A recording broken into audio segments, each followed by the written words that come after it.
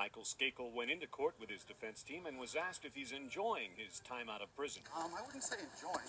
His lawyer wanted samples of hairs ordered preserved, and they were. These hairs are connected to two individuals who have been spoken about by another witness.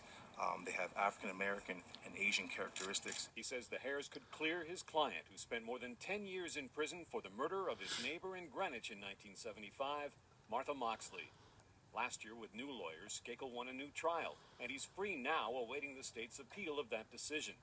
In a statement, the Moxley family said, quote, "It's our hope that the judge's decision will be overturned, and the conviction will be reinstated, and that Michael Skakel will go back to jail where he belongs," end quote. Mr. Skakel is a wrongfully convicted American citizen with a full panoply of constitutional and civil rights. He is an innocent man.